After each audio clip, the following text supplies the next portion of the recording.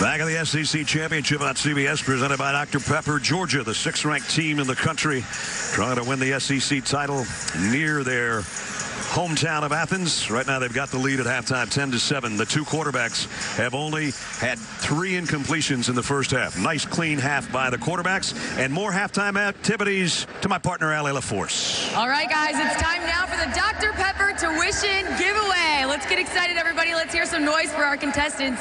The rules are pretty simple. The 2 contestants that I'm standing with right now have a chance to win $100,000 in tuition thanks to Dr. Pepper. It's going to be exciting. All they have to do is throw the footballs into the giant Dr. Pepper cans. Whoever makes the most will win $100,000. And what's really outstanding about this competition is the runner-up is also taking home $25,000 in tuition. I'm joined by our 2 contestants now who are so excited to compete. We have Jose Ruiz from Houston, Texas. Let's give it up for Jose, everybody. And we have Leona Gaither from King George, Virginia. Now, Jose is hoping to win tuition to pay for pre-medical school. Have you gotten any sleep last night, waiting for this moment?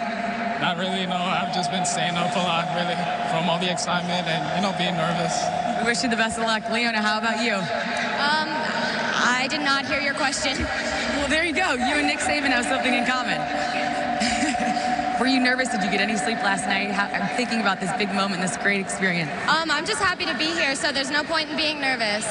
All right, well, we wish you the best of luck. Like I said, the rules are simple. You guys go ahead and get in position. When you hear the whistle from the official, that means you can begin, and you have 30 seconds to get as many footballs into the big Dr. Pepper cans. All right, everybody, let's make some noise for the contestants.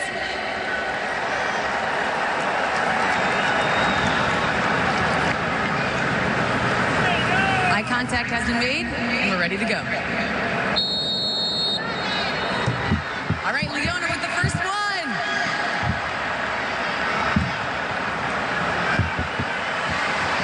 And Leona is on fire. She takes a 3-1 lead. Come on, Jose. 5-1 Leona. This girl is on fire. It's 8-4, everybody. Can Jose make a comeback? Let's give him some noise.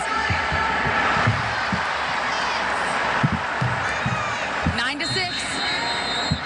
And that's the final score. Leona is the winner of $100,000 in tuition. Congratulations, Leona. We have a lot of emotion down here on the sideline.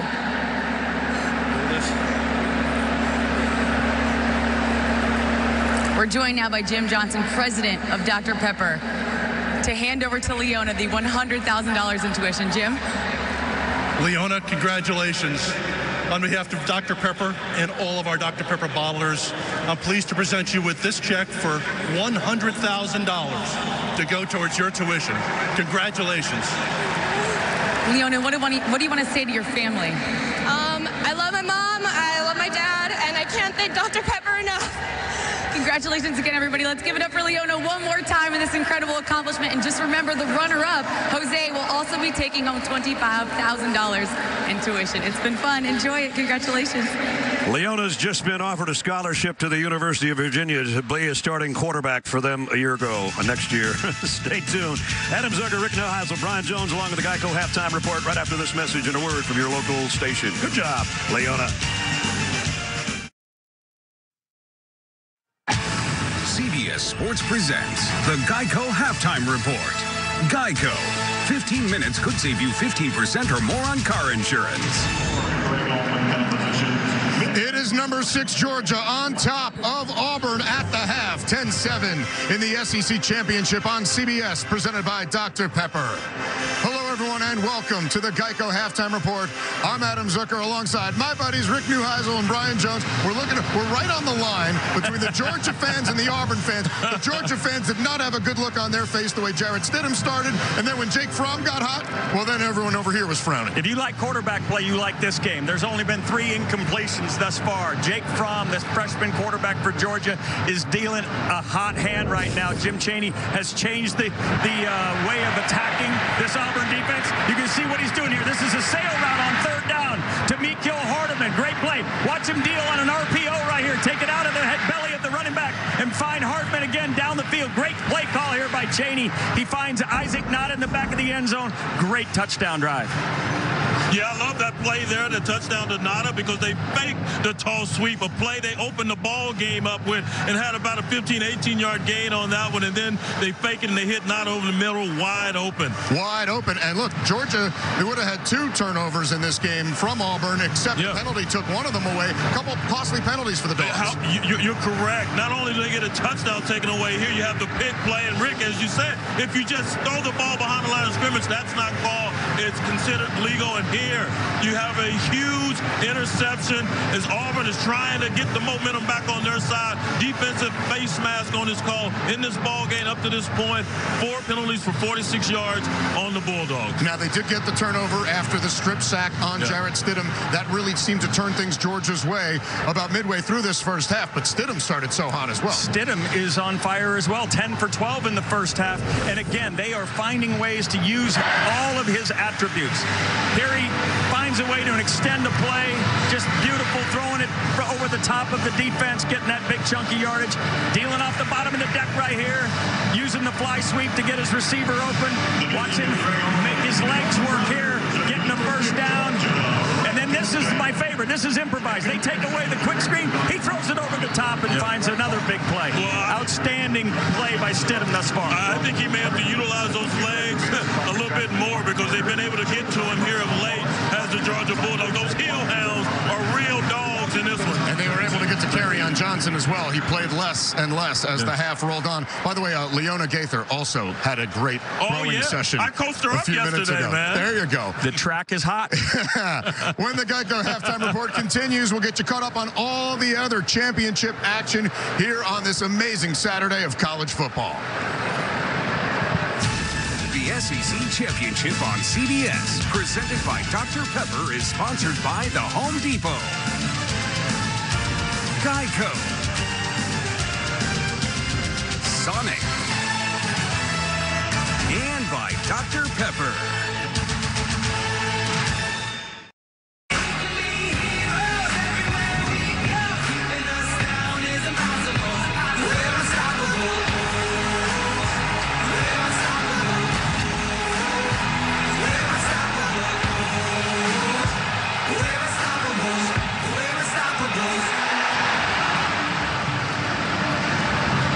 All right, 10-7 midway through as we welcome you back to the Geico halftime report. A reminder, over on CBS Sports Network, a full slate of college basketball action. It's Providence, Rhode Island right now, followed by Arkansas and Houston, and later tonight UNLV hosting Arizona. Back to the conference championship games. Big 12, Oklahoma, winning you're in. TCU looking to create some havoc, but first play from scrimmage, BJ, not good. Yeah, you don't want to start the ball game off like this. Kyle Hicks lays it on the ground. Caleb Kelly scoops and scores, and then that man went to work. That man, Baker Mayfield, last 5 ball games, 3+ touchdown passes. Well, you can make it his last 6 now because he had 4 on the day. Here, he's going to find Marquise Hollywood Brown, 52-yard score, and a 55-yarder earlier. And I think we're going to be seeing Baker Mayfield in the studio next week when the Heisman finalists come and visit us in New York. Oklahoma winning its 11th Big 12 title in the 22-year history of the conference. Mayfield's 19th career game with 3 touchdowns and no interceptions. Now, Oklahoma, you just got to think they're in now. You got the Big Ten later, the ACC later, and of course you know what's going on with number 2 and number 6, and Alabama's watching it all, Rick. Tension in Tuscaloosa. That's the adage right now. They're hoping Ohio State dots the I tonight against Wisconsin and then let the committee make the decision tomorrow in Dallas. Yeah, their hopes were really depending on hanging on TCU because if TCU had gotten an upset in that ball game, Alabama would have definitely been in the party for the college football playoff. Indeed. So much of this is about Alabama, even though they're actually not here. Another game that was just back and forth craziness was in Orlando, the 2 highest scoring teams in the country, and it showed in the American Championship. Mackenzie Milton to Dredrick Snelson, but Memphis would rally from 2 double-digit deficits, Rick. If you like offense, you like this one. Rodney Ferguson finds Anthony Miller with a 10-yard touchdown here to knot the score. Now we're in the second overtime. Otis Anderson plows it for a yard to give a 62-55 lead to the Knights. And here Ferguson gets picked off. Trey Neal makes the pick and saves the perfect season. And Scott Frost hoist the trophy. The team is likely now headed to the Peach Bowl. They're undefeated, but rumors abound about Scott Frost going back to his alma mater to take the head coaching job at Nebraska. It is now official. He is going back. But before his players found out, before he could even talk to the team, this was the exchange on the post-game podium. Have you coached your final game here at UCF? I'm going to talk to the team first. You know, the hard thing about all this is they should give you time after the season to make decisions, and they don't. You know, these things happen at the wrong time. And the one thing I wasn't going to do is sacrifice my commitment to this team. But he is leaving now, and he did it the best way he could. Transition that with a Florida State team that saw Jimbo Fisher now leave to go to the SEC and take over at Texas A&M. They played this game rescheduled because of Hurricane Irma. They defeat Louisiana Monroe. They are bowl eligible for the 36th straight year. Now it's Odell Hagens, a longtime staff member, who is taking over the reins of this team. All right, next Saturday, for the first time in 21 years, Army looks to capture the Commander-in-Chief trophy if they can once again beat Navy. The 118th Army-Navy game presented by USAA. Our coverage begins with State Farm College Football today at 2:30 Eastern on CBS. The Heisman finalists with us at halftime. All right, we saw Georgia answer the call here in the second quarter. What do we see come second half? To me, this all comes down to the play callers staying out of long yardage situations, Brian. I think they have to be really careful on first down, trying to get big chunks. We saw some sacks early in the game on that regard. If they can keep this thing in the second and medium, they're going to be fine, because both quarterbacks are hot, but so too are the pass rushes. Yeah, Auburn, they definitely need to protect Stidham, and they have to put some pressure on Fromm. And as far as Georgia, keep that running game churning. They've got a nice balance going now between the running game and the pass game. Indeed, and we got to see how some of these injured players from Auburn bounce back here during the halftime break. We thank you for watching the Geico Halftime Report. Coming up, the second half of Georgia and Auburn from right here behind us in Atlanta. CBS Sports presents the Geico Halftime Report. Geico. 15 minutes could save you 15% or more on car insurance.